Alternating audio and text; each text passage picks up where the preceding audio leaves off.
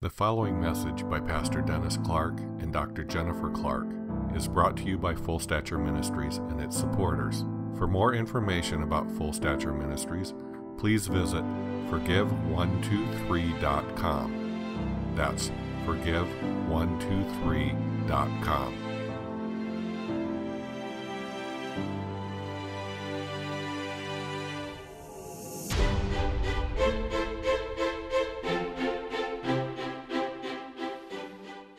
Last time I was up here, we talked about practicing a preference for God, and some of the things that we learned out of that was we were learning was that we need to be Christ-centered,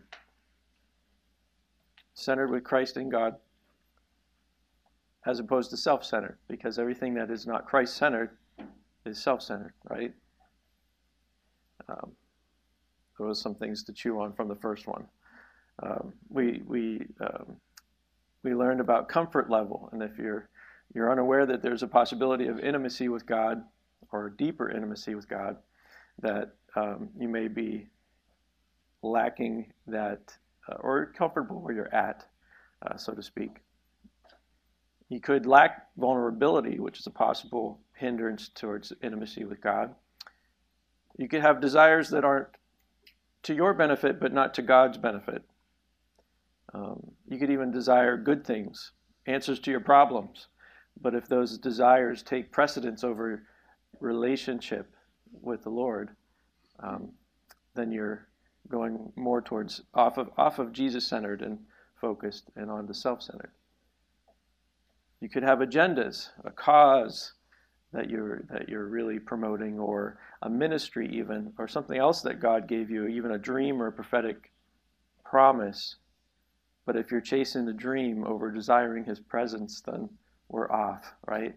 And that's what we kind of pulled in from last time that I was up here and spoke. This is going to be part 2, and what we're gonna look at is we're pretty much primarily looking at intimacy and building intimacy and staying in intimacy with God. In the first one, and this one is we're going to be talking more about depth. And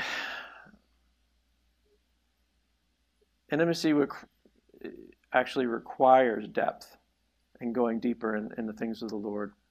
And we're going to understand. We know the intimacy now that we went through the message. And of course, all of you did every step in that message that I preached the last time, right? Everybody's on the right track. We're practicing a preference for God. We're desiring nothing but Him, right? Nothing over Him, but to be a pleasure to Him, to minister unto Him like the sons of Zadok. We're doing that, right? Everything's right as rain. Everything's great. Until what happens is the rain stops or becomes less frequent. You have to work for it. Hearing Him might become more laborious than it was at certain times in our lives, where we can hear God very clearly. Sometimes those things wane, and we actually have to work to hear, especially with all the distractions that are going on in the world right now. At any time, really, but right now is one of the harder things to stay focused, Christ-centered, instead of just news-focused and media-focused and social media focused, right? The distractions seem to scream louder around us than His tangible presence. And it seems to sometimes you really just have to work for it in your prayer time. And that's common, and it's throughout our Christian walk that we do have times in the wilderness types experiences. Now, there are two different things that happen. There's two possibilities that you could be experiencing this wilderness or drought time, which we've, I think, experienced in the last 5 years, it feels like, for some of us. One is that you're just in sin. You're constantly in repetitive, unrepentant sin, and you are now the presence of God is just separate. It's just you don't feel it anymore.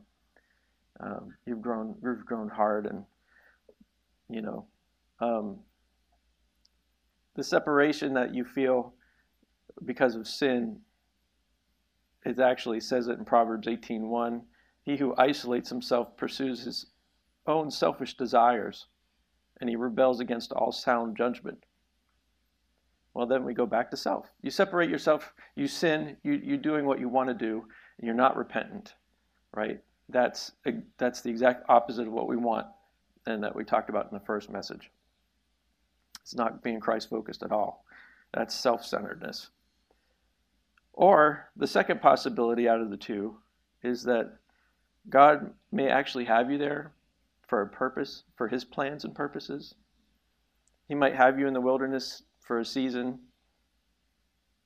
or a difficult season for something that he has planned for you. And you know what? There's more than probably two different, but there's the two main responses that you can have are, well, God has me here. This for the first one. God has me here, and I can't really do anything about it, so I'm just going to wait for him to come and take me out of it, because only he can do that, right? He put me here. He's the only one that can take me out. Or the more appropriate way is that, realize that God has you there in this possibly dry season.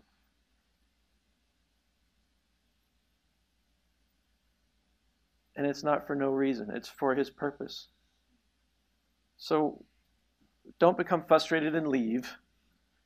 There's some certain people that would say, well, I go to Kingdom Life Church, but you know what? The preaching really is dry. I'm not being fed. I'm going to get out of here. But they never really put roots down. And I'm not saying that you can come and go as you want. We're not going to make you stay. But some attitudes, you got to check your heart first. And if the Spirit of God isn't leading you somewhere else, don't go. I would come back to that too. But he doesn't put you in positions where you're getting a hard time or a difficult season without knowing that there's going to be a benefit to it at some point in your heart. He wants you basically to dig deep. He wants you to stir up the gift of God that's in you. He wants you to bring forth the living water from the wellspring of life. That's what he wants you to do during those times. If we're placed in the desert, which I would call a training ground by God, and we've seen lots of different experiences, lots of different examples in scriptures where people were taken by God to the deserts, to the wilderness, experiences to the caves, and they all come back in power. Jesus came out of the wilderness. All of them had huge exponential growth as far as their character development and what God wanted to do for them and have them be in order to accomplish what his works were supposed to be. But if God has put you in that particular place, and if we respond correctly without any of the 7 deadly C's, which I can never remember all of them, but one of the ones that came to mind from the other message was complaining, because every time self-centeredness is involved, complaining always happens. Right? That's one deadly C. There's several. But, just look at the children of Israel. They did them all, unfortunately. If we respond correctly with no deadly C's involved while we were there, he will prepare us for the change that's coming. And it's so amazing how we had a set of songs this morning that pretty much put together the whole teaching today.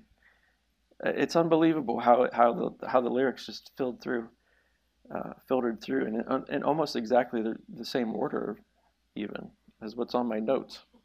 It's pretty neat. God is cool. He wants to prepare us for the change that's coming. He wants to develop the character in us that's needed to handle the weight of the new fresh move of the Holy Spirit that's coming. That's what's really happening here. And he spoke a little bit. Dad spoke a little bit about it before we started, and of course it was in the song, the New Wine Song, as well, that we left off on in worship. But just like plant roots need to grow downward before they grow upward, they need to go down into the earth to find water. We have to dig deep during those times, just like what we're in right now. Depth takes focus, and it takes conscious effort, and sometimes it's not easy. It's kind of like digging a well.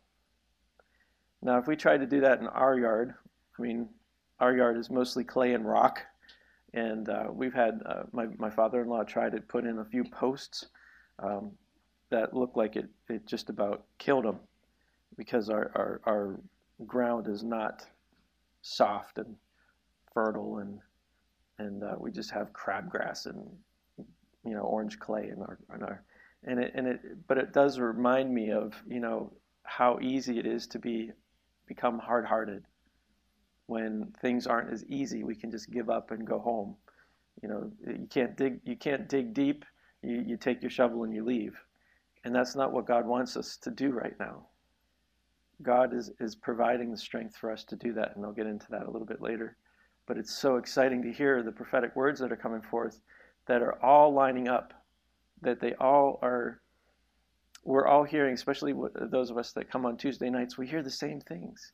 And we're hearing the same things from some of the larger well-known prophets and things that are going on as confirmations just left and right. It's so funny when I talk to Dad before the services on Tuesday night, and we see 2 or 3 people come up and say the exact same thing that we were discussing in private. It's so amazing what God's doing right now. And that's just a taste. And just like he said, it has begun. I'll get into that too later, which is really cool. So there are 2 possible reasons separations can occur. 1, you're in blatant sin, and 2, God has you there, right? There's 2 different responses. 1, God, you're just going to have to get me out of here. Or 2, or I'm going to get out of here. Or 2, you realize you dig down deep and you move forward in what God wants during that time.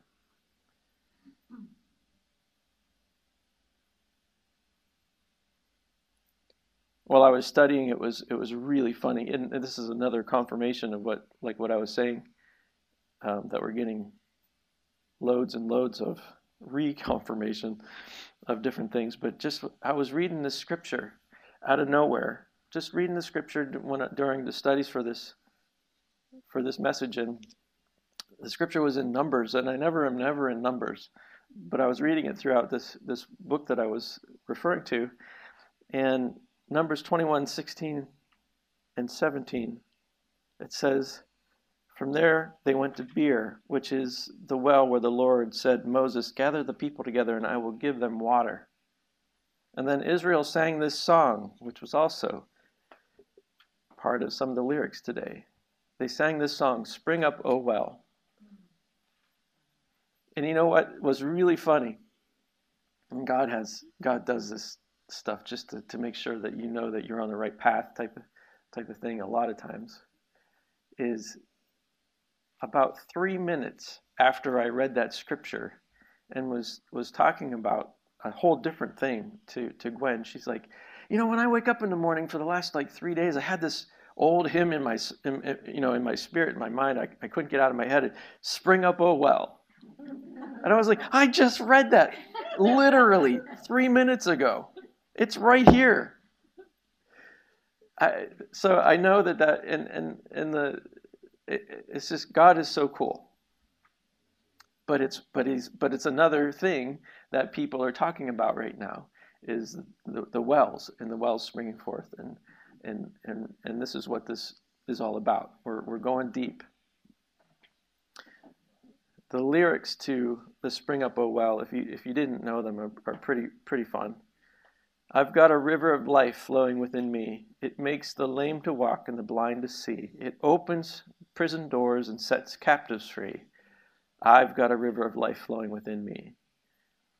Sometimes they change that. I've got a river of life flowing out of me, but the original hymn, I guess, says within me, which is still good. Spring up, O well, within my spirit, it says. Rise up and tell, so all could hear it. Spring up, O well, so I experience that life abundantly. I've got a river of life flowing within me. It started gushing up when God set me free. That I keep this flow is my only plea. I've got a river of life springing within me. Once I call his name, there's a flow within. It turns me from my day and makes him Lord again. As my spirit burns, Satan cannot win. Sorry. Calling, oh Lord Jesus, keeps the flow within. There's such a strong anointing and presence when we start talking about this, the wellspring of life that is within us, that I literally cried for 2.5 days while I'm trying to prepare for this message, and I have no idea what God really wants. I know what this is saying, but that I keep the flow is my only plea. And focusing on Jesus keeps the flow in me. It's what I taught the last time. It's about keeping focused on Christ and Jesus in you. And going deeper in this message will show you what exactly we're doing. We never fully grow unless we dig deep. Just like a plant. If the roots are in shallow dirt, the plant will never grow tall, because it knows inside that it can be tumbled and torn out of the ground. It can be trampled easily. They have to go deep. In fact, most trees have the same amount of foliage and leaves and grow their branches out about as far as the same underground as well, because they know God made them that way, that they, just like what I was saying, they could get toppled over if not. So there's that strength in going deep, plus the water. When there's moisture and water that in the earth, it has to go through the soil and the rocky ground in order to get to the water and the life source. Now we're in a kind of a desert or trying time, and it seems like God is very far away. His presence comes and goes, but you don't really feel that presence coming down and settling on you all the time. There are times of that, and times of refreshing rain from the Holy Spirit. But when we're in that desert place, rain is scarce. And just like in any desert that you could think of, rain is scarce, and running waters, you can't really find it anywhere. It had to be drawn up, especially in biblical times. You have to dig a well. You actually have to put effort in to find water and live in the desert places. So it must be drawn out, dug down and drawn out from wells or taken from springs. It's not necessarily the outpouring of the Holy Spirit, like I said, or the rain that we feel in these difficult seasons, but it's during these times that the living water of refreshing needs to be drawn deep from our heart, from the fountain and wellspring of God. Back in 2017, we have a series called The Beginning, and it started with me being very sick. I got, I don't know what I had, some type of flu, but I was bedridden for days. I couldn't move. I was in a lot of pain. And this is, several years now, 5 years ago. And it started with me praying to God, for several days. God, heal me. I need to be better. God, heal me. To the last day, before I started feeling better, I prayed, I don't care if I ever get better. I just want you. And I want to go deeper in you. And I want to know you. And I want Jesus in me to rise up, period. That's all I wanted. I was focused on Jesus. All I want was God. I want to be pleasing to you. I don't want to act like out of my hurt or my sickness, it's making me feel down and depressed. I don't want any of that. I just want to praise you. And all of a sudden, as I started feeling better, I was going through all these different experiences. I got not only did I get healed near immediately, but we were experiencing things that were like second level of the cross type things. Like I knew for a fact that I stepped over a threshold in the spirit because I went deeper, that I tapped into that wellspring and something started happening. The joy started bubbling up. I was slain on my floor in the spirit for I don't know how long. It had to have been at least a half an hour before I was able to even get up off the floor.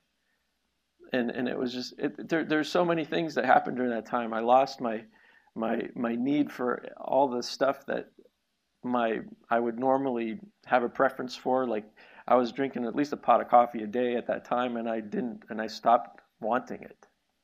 It was kind of like when you look back at your high school experiences, or if you didn't have a good high school experience, I'm sorry, you could pray through that. But if you're young and in love, that feeling of you don't care about anything else, and you're just in love with that or infatuated with that person, and you just want to be around them and cater to them. It was just like I'd had that with God. I had an experience with God that I was just like, I don't want anything but you. And it became so real. It was what we called the beginning. And we have a whole series that started from that second level experience that has not gone away, but it's waned enough to where he made us thirsty for it again, and now it's begun. It's 5 years later, and it's like now it's begun.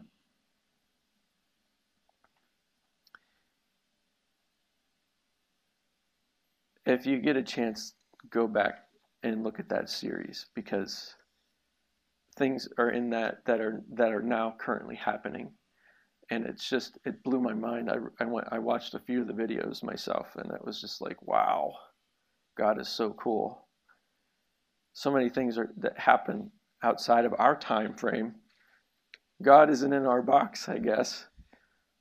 But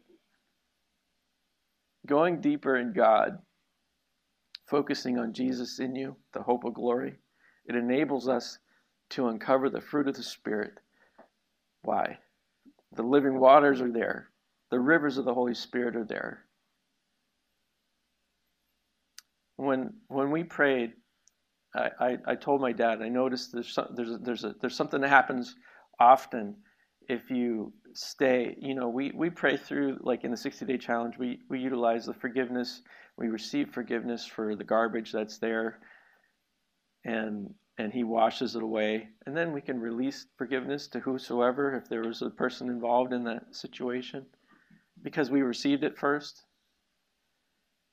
But if you stay there, and what I mean is you stay releasing that forgiveness. You stay in that place where you're allowing the river to flow from your heart, that all of a sudden when you actually go deeper, and you start to feel joy. It's almost all the time. You will start to feel that little tickle, that excitement, that God is here, that you've tapped into something that's supernatural, that God wants you to experience, and he wants all Christians to experience it, but you've got to dig for it. You got to stay there. You got to drop down. You got to be open to release his presence. The rivers, like Jesus says, out of your heart the rivers, or out of your belly the rivers will flow if you come to him first and drink. It's so funny that it's joy that pops up first, at least for me. Because what Isaiah 12:3, it says, therefore with joy you will draw water from the wells of salvation. Isaiah 12:3.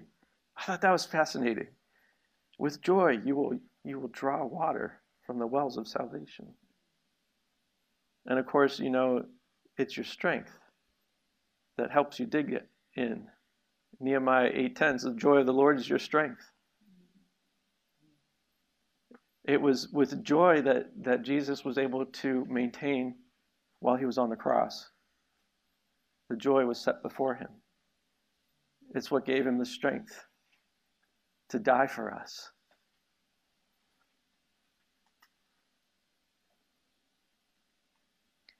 In John 7:37 through 39, if anyone thirsts, let him come to me and drink. He who believes in me, as the scriptures had said, out of his heart or belly will flow rivers of living water. But by this he spoke concerning the Spirit, whom those believing in him would receive. So the Spirit of God flows like rivers from our Bible heart. How does that look? What does that look like?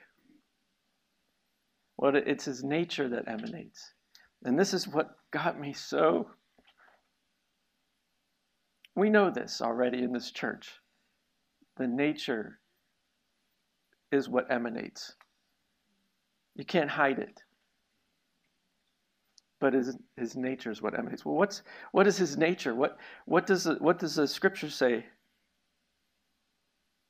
And I think it's funny because it begins with joy when you're praying and you go deeper and you're done with your prayer session and getting cleaned up and you just sit there and you relax and you go deeper in him.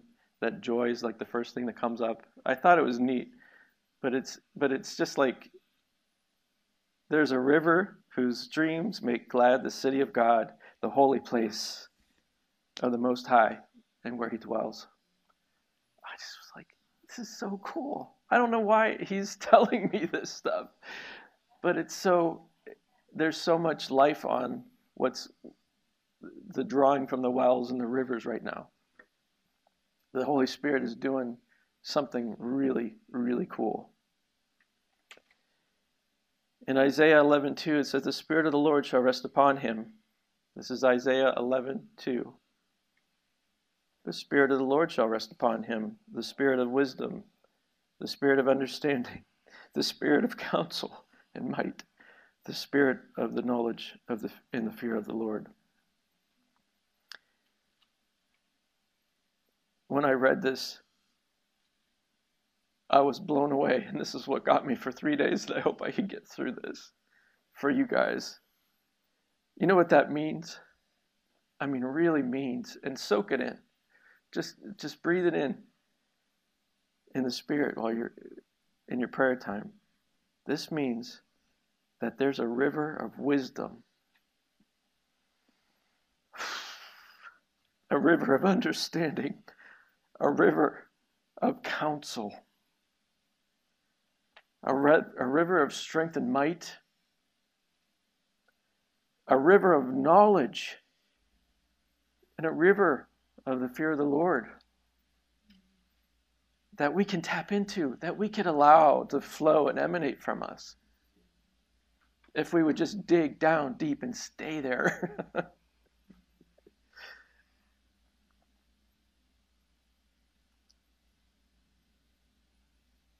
Proverbs 18:4 says, the words of a man's mouth are like deep waters, the wellspring of wisdom that is a flowing brook. Proverbs 16:22, understanding is a wellspring of life to him who has it. Proverbs 20 verse 5. Counsel in the heart of man is like deep water, but a man of understanding will draw it out. These wells that I'm talking about, They're found in the heart of every believer because why? Because that's where the Holy Spirit abides. That's where he dwells. We have access to it, but we seem like we seldom go there. But God is telling us that we need to right now during these times. There is one caveat to this drawing of the water, that it's only the person who understands the ways of the Lord, it's only that person who will draw the waters out of the well. And of course it reminds me of Moses in Exodus 33:13, I think. Show me your ways that I might know you.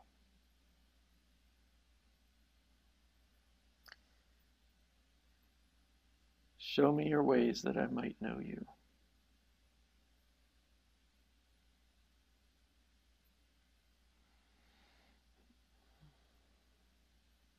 Now we might come across different types of wells, and one of which are the old wells that our fathers dug, and that, I'm talking about the story of Isaac, and where he came across the wells of his father that had been filled by the Philistines. They were impacted and put all back, mud and rocks shoved in them, so that they become unusable. And I think that God is also speaking about untapping and unstopping those wells as well. And I think that could be a whole nother sermon. But just as a side note, though, the Philistines are kind of a picture of a symbol of the world in all its attributes, its ways, and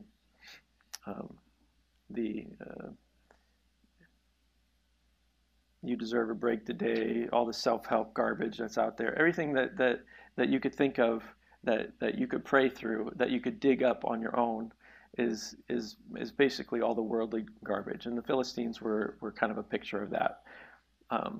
But what we are really pointed to, and what God is pointing to us with about digging down deep and being able to partake in that river, it all culminates to a point in where we're at right now. I believe is that He wants to develop in us a new wineskin, and I think that because He wants a fresh new anointing to come and flow, but we have to be prepared ourselves in order to be able to handle it. There's a maturing process and a character development process that is also pretty much something that the Lord has been speaking to us and revealing through different venues as well. One of the things that I found that hopefully one of us teaches on it was the fact that God is all about character development, because He has to make the man, whether it's send you to a cave or the wilderness to get it out of you. I mean, look at John, poor John the Baptist. He was out there his whole entire life for a 6-month ministry, but eating bugs and gross things. But anyway,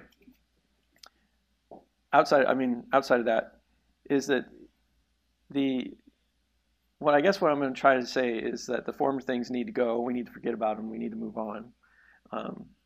One of the ways that He was speaking to us is through there's a guy that had a revelation on the gifts of the Spirit and the fruit of the Spirit, and this has to do with character development. And I thought it was just outstanding, and the way that he saw the gifts and the gifting that God freely gives, and that you could operate it in any particular character level that you're at, as far as your own maturity. You can, because their gifts are given without repentance, right? The fruit of the Spirit was given so that you would have like a tempered part of that particular gift. And each of the giftings it lines up with a fruit of the Spirit that you need to develop first before your gift flows through it properly the way that God wants it to. Because you can use your gifting for anything. Anybody can be a star, anything, if God gave you the gift to begin with. But you need to be able to have the maturity and the character development in order to actually fully grow and keep that gift going for what God's purposes are, not your purposes or purposes of somebody else that wants, whatever from you. You can't give something that you don't have. So if you don't have that character development in your gifting, you're only going to go so far. And crash and burn after that. So I thought that was fantastic. The character development that God He built stuff in. He doesn't make you do it, but He built it in so that you would be able to if you chose. Again, it's free will, right? So going back to the wineskin, in Isaiah 43 we see a common scripture that we often hear. Do not remember the former things, nor consider the things of old. Behold, I will do a new thing, and now it will spring forth. Shall you not know it? I will even make a road in the wilderness and rivers in the deserts. See, we're all talking about the wilderness and the deserts here. Well, I am. I don't hear you guys talking. But it's what He's doing now. It's where we're at now as a church, and I believe it's more than our church that's going through this. We're going through it together. In order to know God more intimately, we must welcome this change. Change is a scary word. Holy Spirit initiated change, of course, but it always, in the Holy Spirit, requires transformation and inspires and creates transformation. So change is always good when God initiates it and starts it. Always good. And it's always fruitful. So we don't have to clench our teeth and go, oh no, I don't want to change. It's too much work. And as believers, we often resist change. Why? Because it messes with our comfort levels. When we talked about that in the first message, our comfort level we need to go deeper. We tend to like our traditions and our habits and the patterns that we formed over the years. Those things that we've established over time, it just becomes uncomfortable to adjust to them. I don't want to adjust anything. We want to have church at 10:30 and 10 o'clock, and we don't want to have to get up any earlier or later. We became accustomed to it. That's a little. But kingdom-minded people, we need to be open to change. I'm saying that, if people merely respond from tradition and not from your heart, and we see this a lot, those expressions, even if they're expressions of faith, they become like dead works. Right? If it doesn't come from the heart, they could be lifeless routines. And you know what happens if you do them often enough as lifeless routines of just doing things over and over again without any life and not out of your heart? You open yourself up to a spirit of religion, and we don't want to be there. I don't want to be a Pharisee. Religious spirits always hold on to what God did and resist what He is doing currently. They always do. And there are many, of course, there's many examples in the scripture, such as the Pharisees and some of the other religious leaders at the time. But even now, it's hard to see. But believers, a lot of times, have regressed into that spirit and allowed it access that spirit of religion in them, and even now. So it's sad to see. One of the examples I thought was pretty interesting in the scriptures was that it was in Luke 5. In Luke 5:33, and Jesus says, well, he didn't say at that point, but the verse that begins with, some people said, and this is in Luke 5. Some people said to Jesus, the disciples of John fast and pray. And they do it frequently, and the disciples of the Pharisees do the same, but your disciples are always eating and drinking. What's up with that, he says. And Jesus replied, you can't make the wedding guests fast while the groom is with them, can you? The days will come when the groom will be taken from them, and they will fast, he told them. No one tears a patch from a new garment and patches the old garment. Otherwise, the new garment would be ruined, and the new patch wouldn't match the old garment. And nobody pours new wine into old wineskins. And if they did, the new wine would burst from the wineskins, and the wine would spill, and the wineskins would be ruined. And that's Luke 5:33. One of the first things that you look at here is some people said, and I'm like, who are some people? But you know what Matthew knew? Matthew probably had it written down in a notebook somewhere. He probably tried to get taxes from him. But he said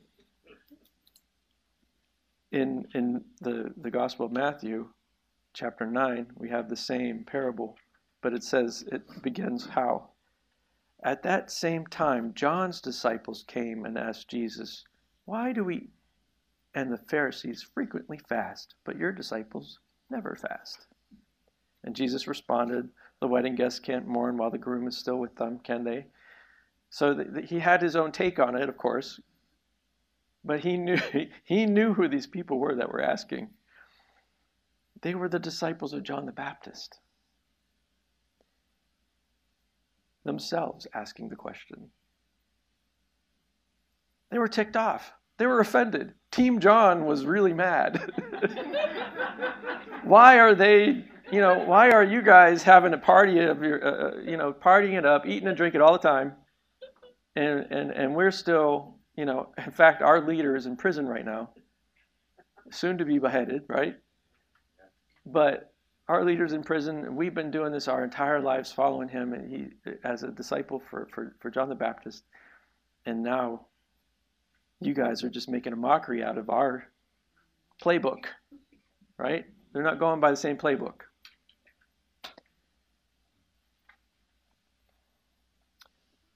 Wine is symbolic of God's presence. And of course, Jesus was speaking of his followers fasting because his earth walk, it would end eventually, and his physical presence would be gone one day. But he said, why would they be fasting? Because fasting is something that you utilize in order, it's a great thing to utilize to be able to hear God better, more clearly. But what if the Son of God is right there in your midst? You don't need to sit. You could actually hear him talking. You don't need to sit and pray and fast, And that's what he was saying in a summary or a Jason speak. And no one pours new wine into old wineskins. If he does, the new wine will burst the skins, and the wine will spill, and the wineskins will be ruined. What was really neat was that the Lord showed my dad a symbolic picture of something that he couldn't figure out, and when he told me, it was like the number 8, but it was on its side, like an infinity symbol. I immediately saw, going back this way, an hourglass of the two sections and the point in between being so hard to, or set so close together that you could only let a few grains out at a time, and it lasts an entire hour to get that sand out from one side to the other, right? But then the Lord showed me it the other way, and I saw 2 wineskins, the old and the new. Nozzle, mouthpiece to mouthpiece. And what the Lord was speaking to me then was how I came up with part of this message. That no one pours the new wine in the old wineskin. Now, back in the day, wineskins were made of like sheepskin or goat skin. And what they would do is they would create and sew it all together and do it really quickly, fill it with wine, and then the wine would ferment. The skins would swell and be pliable to what was inside them as the wine fermented. And then over a long period of time, many years, eventually the skins would dry out. And what would happen is, in order to make them new again, is what God wants to do with us in order to receive from this new move of the Spirit that's happening, is what they did with the wineskins is they soaked them. Well, first they emptied them, right? And what is wine symbolic of? It's symbolic of the presence of God. So anytime you're going through this dry season, know that emptiness of the wine, he's only doing it so that you become thirsty. Thirsty for his presence. Not so that you give up and just lay there and die. It's because he wants you to dig down deep. He wants you to get into that wellspring of life, and continue the journey. But what they did was they soaked it in water in order to make it new again. They soaked it in water several days. They soaked them in water. And then once they were emptied, and then they were soaked in the water, like being washed in the water of the word.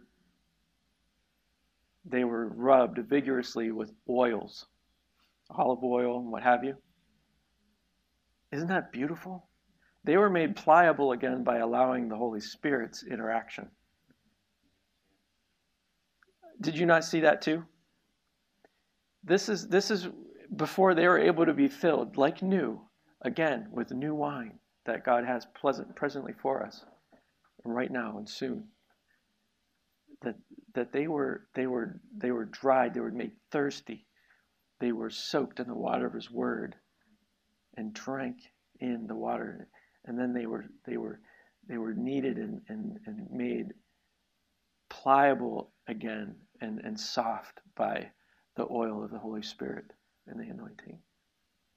He wants us to be there. He wants us to be willing and open to that change. The stuff that we had prior, we got to forget about.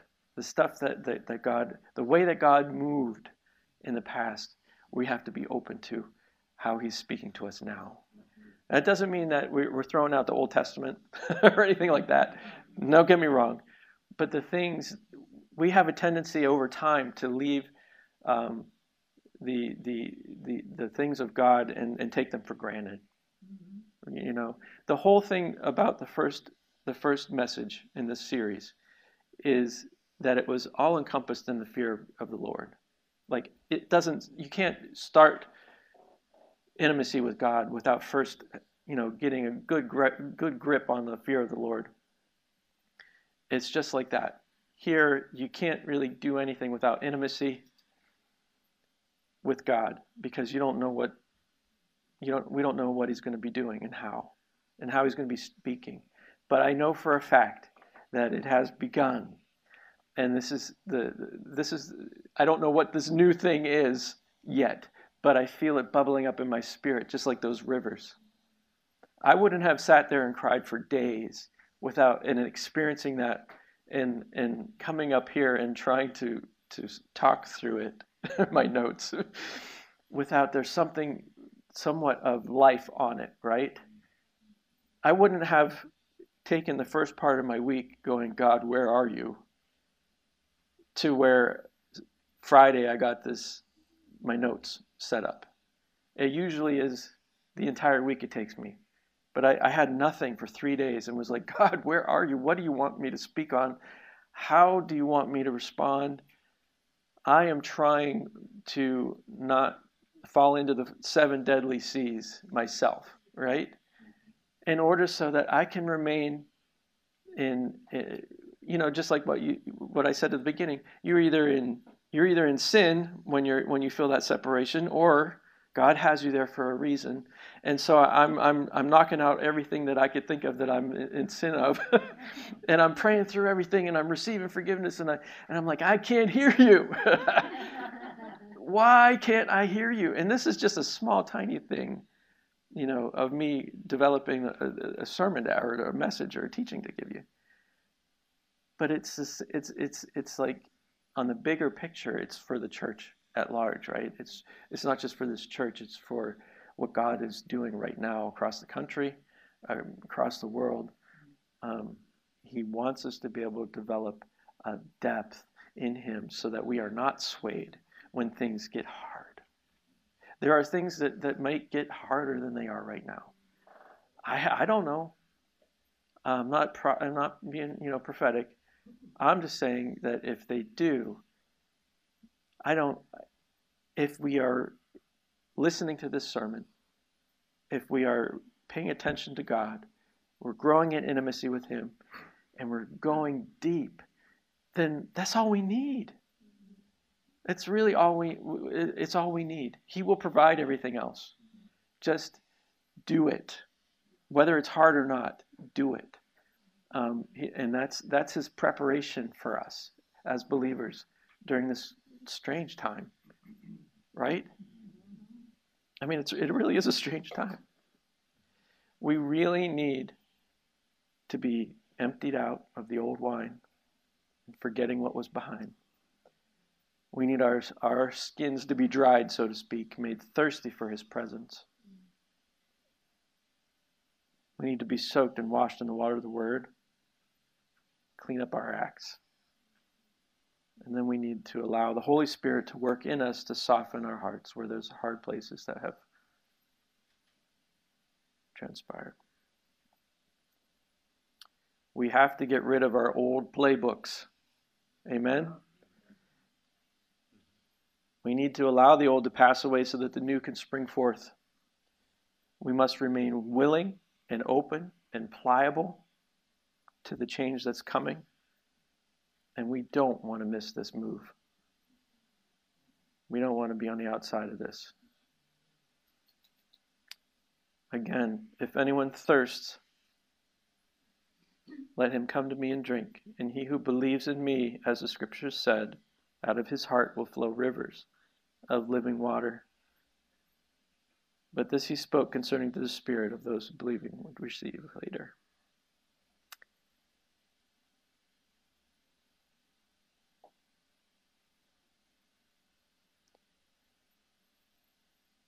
Let's pray. With Jesus, our Savior, in us, and the Holy Spirit transforming us, we have no excuse, Father, for persisting in immaturity, not going deep with you. Empty us out, Lord, so that we become thirsty for your presence. Thirsty for a new, fresh move of your living waters and the rivers of the Spirit in us. Let us operate in all the different aspects that you have called us to, and all the giftings that you've called us to. Let us not ignore the gifts in us. Stir up the gift in us and allow us to go deeper, drawing from the wellspring of life. In Jesus' name.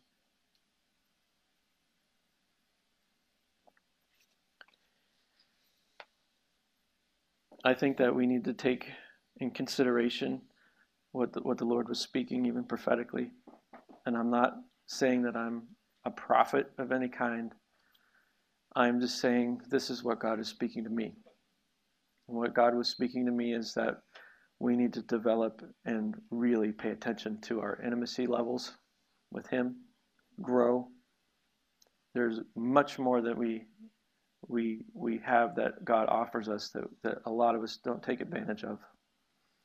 We need to be able to become deeper and grow down deep, take the effort it takes, allow us to pray until we hit that joy pocket. Amen. And joy is our strength. there's so many things in the scriptures that even the when we looked at the stories of the people that were being thrown to the lions, and how the onlookers would say that they have a Makarios, or a life joy that was enviable. It's their joy that was their strength. We need to be able to tap into that at any given moment, because that's where God is. That's where the Holy Spirit is. That's where the living waters come from. Amen? The fruit of the Spirit. We're tapping into the fruit of the Spirit, just like our children's books teach. Amen? Amen. Yeah, I think in closing, which I think Jason sealed it real good, I want to reiterate the prophetic word that was given to us this week. And this is so strong and so powerful. God, in our prayer time, said, "Watch what I will do." And then he changed it to, "This is for the church." Then he changed it for, "This is the church universal." So I'm hoping it goes out on YouTube and others. But here's four elements. And to me, this is the most "thus saith the Lord" I've heard in a long time, except for Jason's message today. It's the same thing, because he's actually at the second point. God said, "Watch what I will do," and I prophesy that to the peoples, to the church, to the family of God that God loves with all his heart. Watch what I will do.